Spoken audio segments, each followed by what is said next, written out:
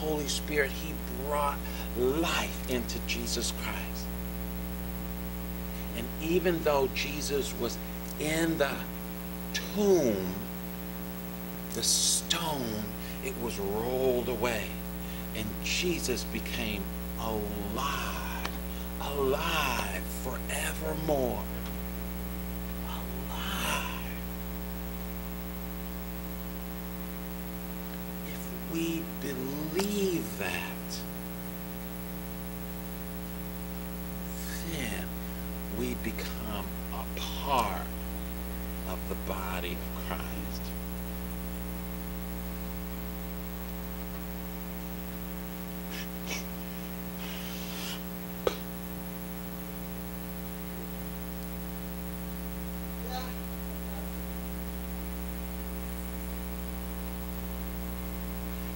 We become the body of Jesus Christ.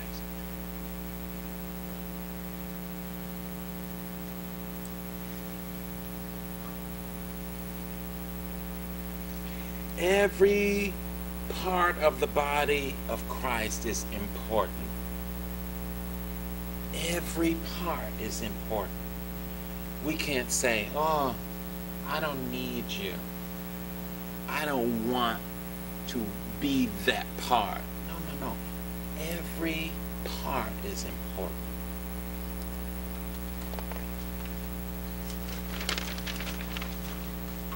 Verse 14 to 20.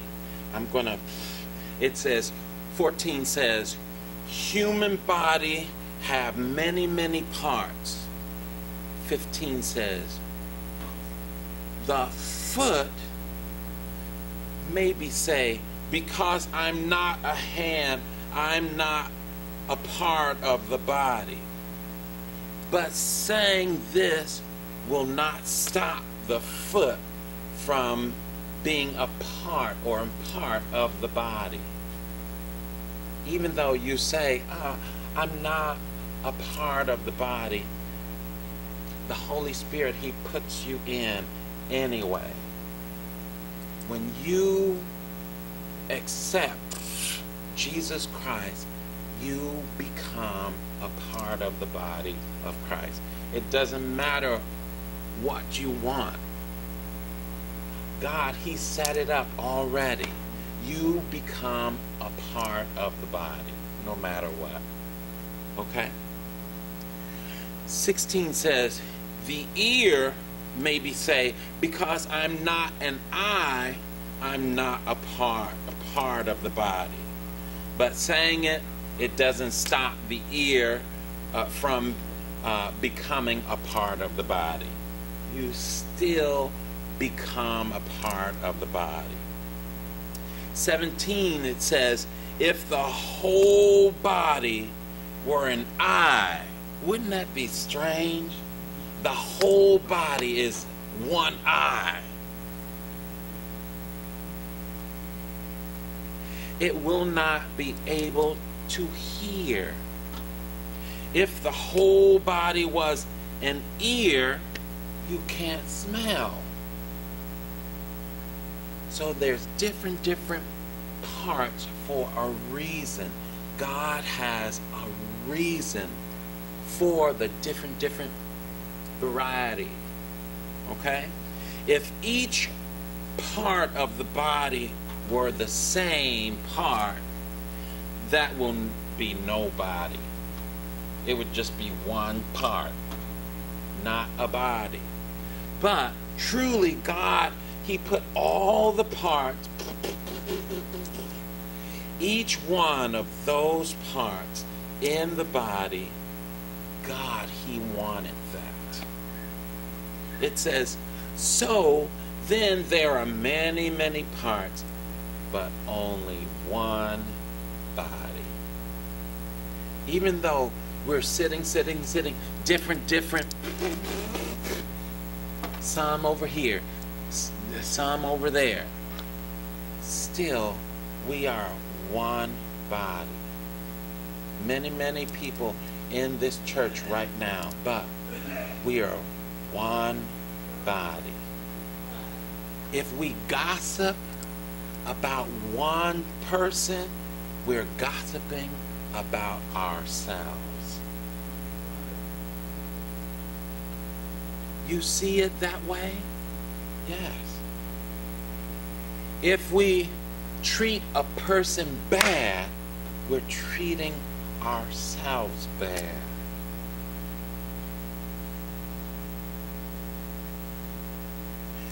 And I know many people, they come to you and they say, your pastor this, your pastor that.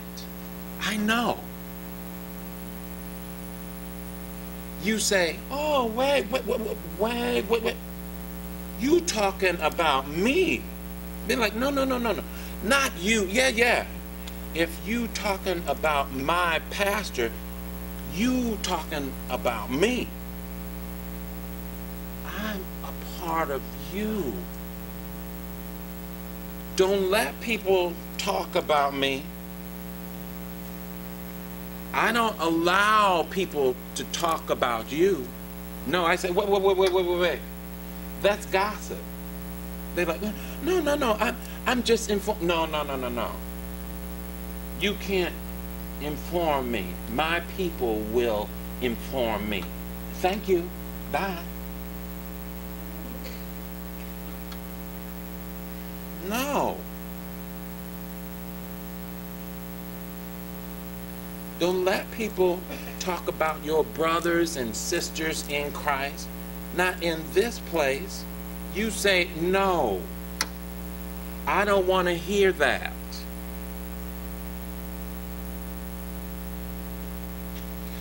Tell someone who wants the gossip. I don't. Amen? Facebook,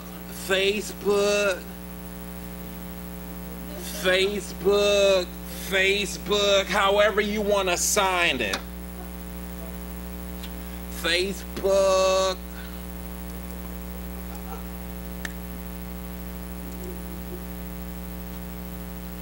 Don't put your information on Facebook, whatever you want to sign, whatever. Facebook. Yeah. I prefer Facebook.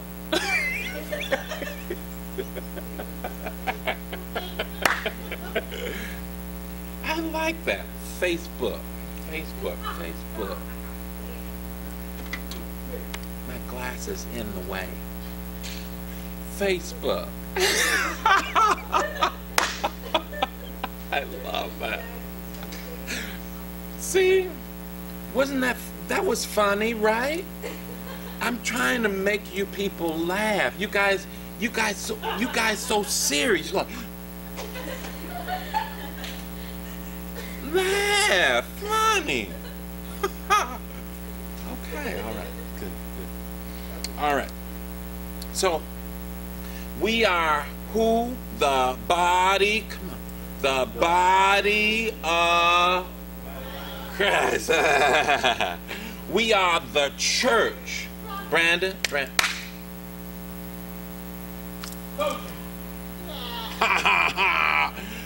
Christ is the head. We're the church. We're the body of Christ. We're believers. Jesus can use us. Amen.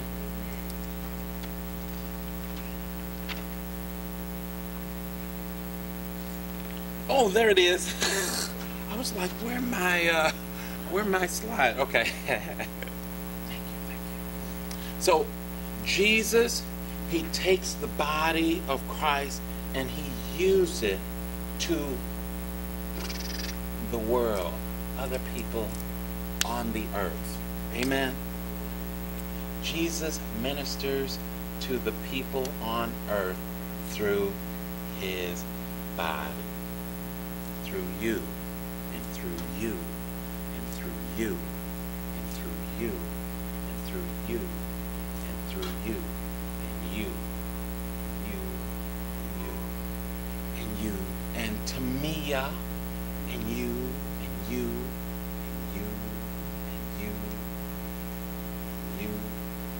even though you're sleeping, and you and you and you and you and you and you and you and you and you and see, I'm making you laugh. It's good.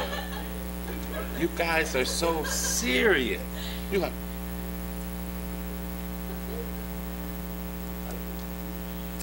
each part or person needs the other parts or people. We need each other.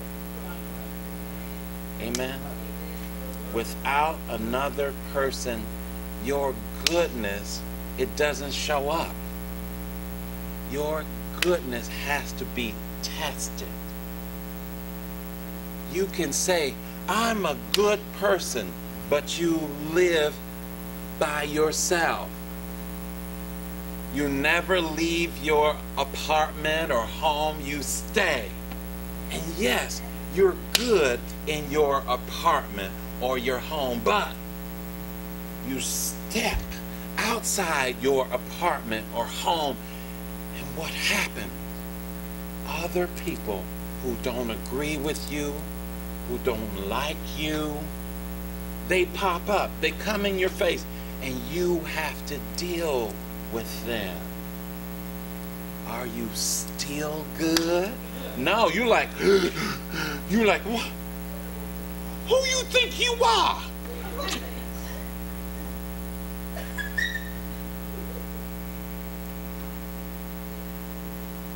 We create an attitude. We just like, we like, God, who then? Right? Right. But goodness is tested. Your righteousness is tested. Amen? Okay. Good, I did bad. You understand. I'm voicing and I'm signing. I'm doing 2 languages at one time. All right. So one more. Okay. So here. It says 1 Corinthians chapter 12 verse 20, 21, 25. It says, the eye can't say to the hand, I don't need you. The head can't say to the foot, I don't need you. No, no, no. Those parts of the body, they seem to be weak. They're really necessary. And the parts of the body we think are less deserving are the parts which we give the most honor. We give special respect to the parts we want to hide. The more respectful parts our bodies need no special care. But God, He put the body together. God, He made the body, and He gave more honor to the parts of the body that need it. Okay? It says, so our body will not be divided. Can't divide it. God wants the various parts to care for the same. Okay? So we're to care for each other. Amen? We are one. Say it. We are one. Come on. We are one. And we are good. I was saying bad. Sorry. All right, so together we're one. Look, black, white, pink, yellow, purple, brown, whatever color. Green, yes. whatever color, race, culture, we into one body. That body belongs to Jesus Christ, who is the head, who runs all of the body. Amen. If your head said, hands wiggle, and your toes, they wiggle, there's a problem, right? So we have to be obedient to all that Jesus Christ, the church, the body of Christ, amen, is called obedience. Amen.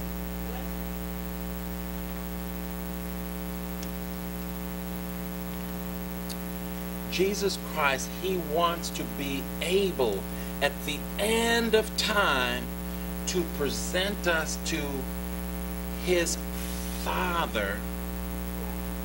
We are Jesus Christ, what? Bride. Amen? Amen.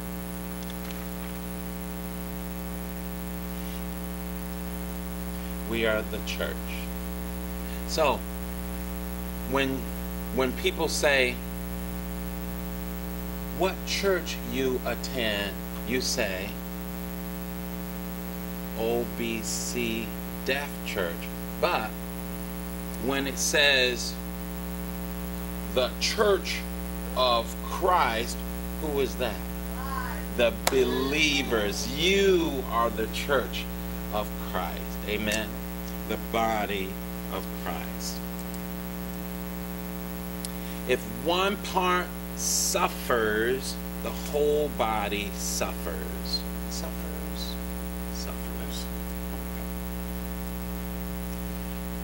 Verse 26 says, if one part of the body suffers, all the other parts suffer with it.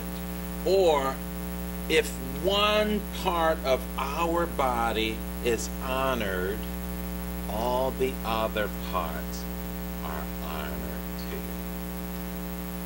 We need to begin to honor each other.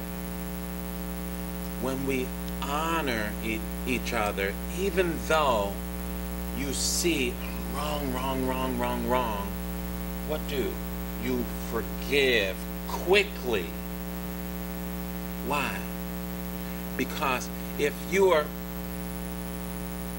not honoring, if you're gossiping, you're destroying yourselves. You're destroying the body of Christ. Right? You understand? So we have to honor each other. Amen? Your challenge.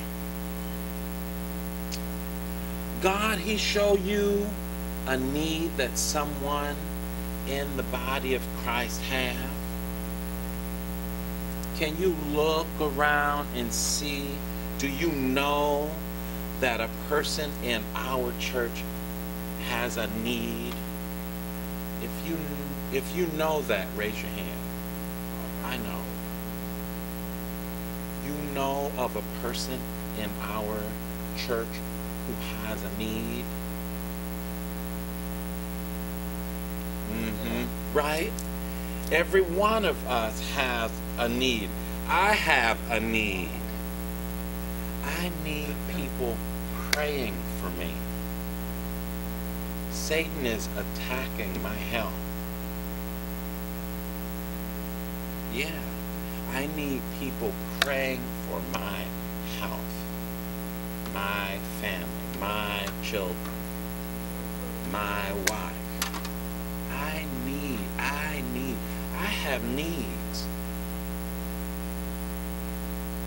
So if you know, you first pray, and then you ask God, what do I do? What do for that person or family or group. What you want me to do. Amen?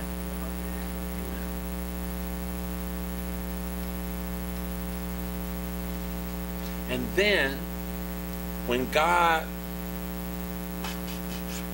tells you, then you obey and do it. Amen? All right. Amen. Let's pray. Father God, in the name of Jesus, we just thank you that you established before the foundation of the world that we would become a part of Jesus Christ. That Jesus Christ would die for us. That Jesus Christ would overcome for us. That everything you established in the beginning would not fail, but that we would overcome through the Lamb that you sent. Thank you for the blood of Jesus Christ. Thank you for his body. Thank you. We ask that you will continue to show us your wonderful, great love. We thank you. We bless you and honor you. Teach us to respect, love, honor each other in this place, in this body of Christ. In Jesus' precious name, amen. Now, we want to receive communion today.